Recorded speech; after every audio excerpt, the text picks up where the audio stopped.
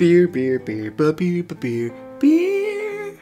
Hello everybody, welcome back to me, Maple Brewski, for beer review number 33. And today I have a brand new beer for you. I'm pretty sure this is fairly new, to be honest. It is Collective Arts, their IPA number 3, or no 3, with Cristal and Citra hops. This is from their collective project, and they're saying this is their third IPA of this collective project. They've done IPA number 1 and number 2. Didn't have number 1, had number 2. Thought that was actually pretty damn good. Also on the can is weird, funky artwork, which Collective Arts is known to have because that's how they design their cans. They take artwork from around the world and showcase it on their cans, getting those artists some exposure. This one is by Ari Burns of Bristol, UK, which is kind of neat. Kind of some eyes and all that. Real funky colors. Pretty neat, pretty neat. But we're not here for the artwork. We're here for the beer. So let's crack it open and see what we got. If I can get it in it. I'm gonna use this. I cut my fingernails, so tabs are a bit of a pain. Here we go. Boom, boom, boom. Today, Lake of Bay style tulip glass. Let's give it a pour, see what we got. Coming in at 7.1% ABV, alcohol by volume, and 80 IBUs. This is definitely up there for sure. Let's actually show the artwork. So looking at this beer, it is hazy. It's a nice yellow color with a 1 finger head on this particular pour, and man, yeah, it's definitely hazy. Nice color to it. You know, can't really see any carbonation through it because it is so hazy. But that's what I kind of like in IPAs. Just the look of them look really, really fruity for sure, which IPAs usually are. Oh, grapefruit, tropical fruits for sure. Crazy tropical fruits in here. A little bit of pine as well. I get some like mangoes, maybe some pineapples in there. I get pineapples for sure. Some orange, maybe even a slight bit of coriander, I want to say. We'll get right into that. So with the nose done, let's get into a sip and then we'll cheers.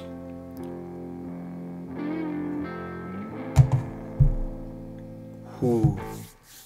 Ooh. That is magnificent. That is, ooh, damn, that is good. A lot of tropical fruits in there for sure. Mango, pineapple, like I said, a little bit of orange. Slight touch of coriander in the taste as well. Not too much pine in there, more in the smell, not in the sip.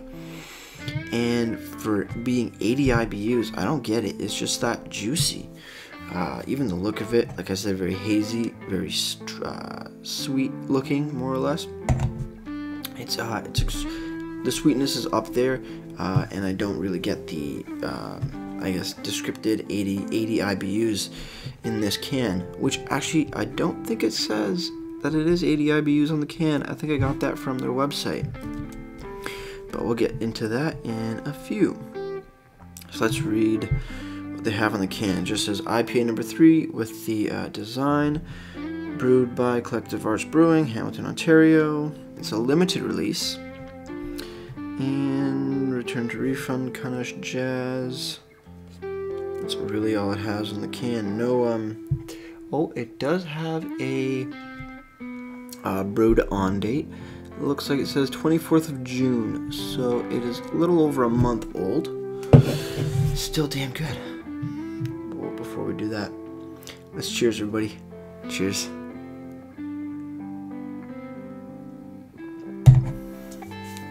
Oh man, the bitterness is there. It's more in the mid to finish, but it's a nice clean and crisp finish as well, and the fruits just kind of flow through. They really hit you when you first take a sip, and then kind of tone down, but still are there through the finish, and then linger on your palate as well, with some of the grapefruity and very slight piney bitterness to it. which is quite damn enjoyable. So let's look here on the Collective Arts Brewing website, which is collectiveartsbrewing.com. And for IPA number 3, they say, as a third addition to our IPA project series, our brewers followed up with tracking down some super fresh Crystal and Citra hops. Adding the hops in the whirlpool and not the boil lets the hops do the talking. Crystal adds a beautiful earthy and woody backbone, while Citra shines through, balancing with notes of stone fruit, grapefruit, and lime. So I may be a bit off on my flavors, but that's okay. Everybody can pick up different things in the general sense of flavors of beer.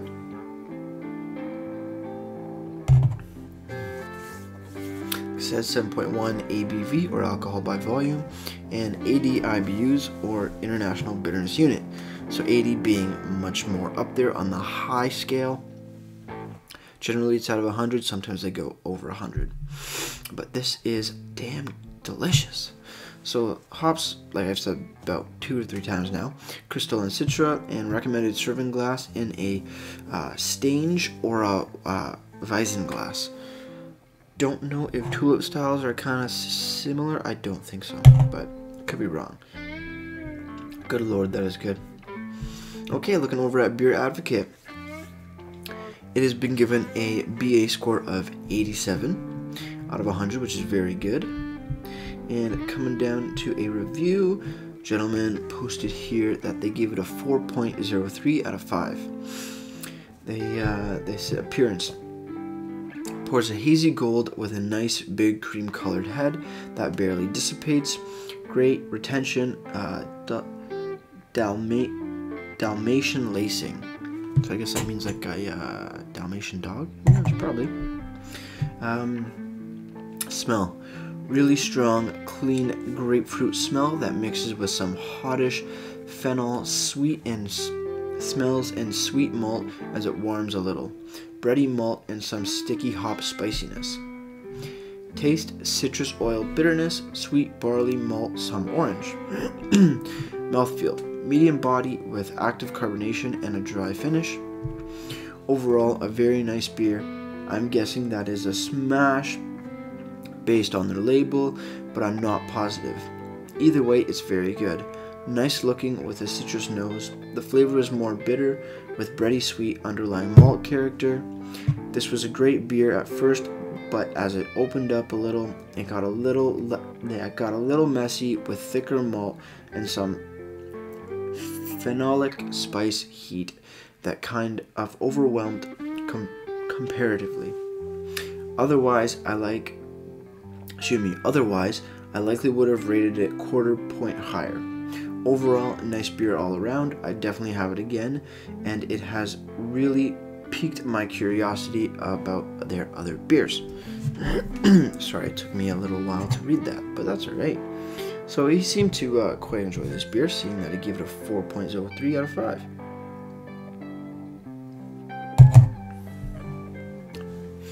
Not really getting those malt and bready flavors that he's getting, but like I said, everybody's a bit different. I think this is really well done. It's juicy, it's sweet, the bitterness is there, but doesn't hit you in the face kind of thing. It's definitely a bit more of a slow sipper, seeing that it is 7.1%, so you definitely can't shotgun this or drink it as fast.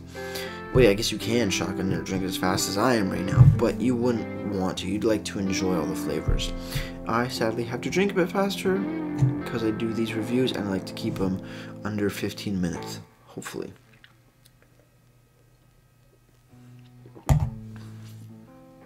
But damn, that is delicious. I do quite enjoy it, actually. IPA number 3. Whew. 7.1%, you know, like that's pretty high up there for some beers, you know. But it definitely doesn't taste as bitter or as potent as it is suggesting.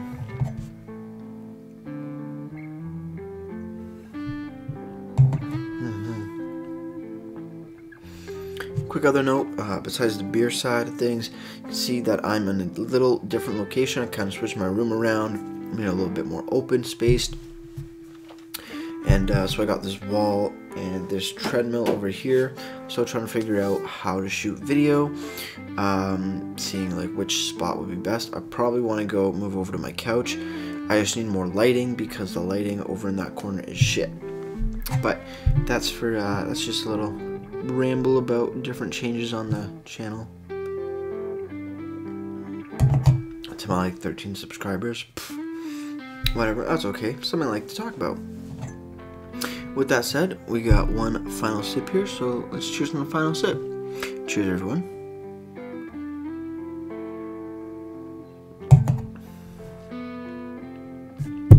Now, I gotta point out one thing. When he said that when it warms up a bit and really opens up, he said it gets a bit messy. I'm getting more, I guess, like by those two final sips, you know, it kind of changes. The sweetness is still there, but it, like he said, I think that's where I get those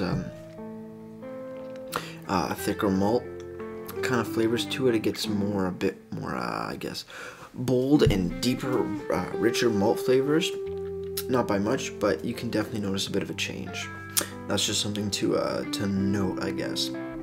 But overall, with all that being said, you know, it's a great beer. I definitely want to pick up more next time I go to the LCBO. I gotta give it a solid 9 out of 10 for the beer itself. Just the flavor, it's just perfect. It's beautiful. It's a great IPA. It's a great embodiment of what an IPA should be. And I've had many. This definitely is a bit more flavorful and juicy and a bit more sweet, which I love. Like it's a beautiful IPA. I don't know what else to say about it. Overall, for presentation through the can and the extracurriculars or the website, I gotta give it about an 8. An 8.5 out of 10 for presentation. One, the can is absolutely beautiful. I love how they do the artwork, and I think they picked a great piece to put on this one. The color of the can too is really, you know, it's just sort of a glossy, like aquamarine color. And IPA No. 3 in big, bold type font is also great. The ABV, definitely a, you know, recommended thing to put on. I think it's mandatory here in Ontario. I wish they put sort of a like a set of ingredients, maybe a little bit of a description on the can as well. But also one thing, the brewed on date is definitely bonus points. But for like a little description and the IBU, you can definitely find that on their website, which is perfect as well. So overall, 9 out of 10 for the beer, 8.5 for the presentation of it. I think it's all said and done right now. You know, go out, grab a can, enjoy, and like I always say, crack a beer and enjoy. Cheers.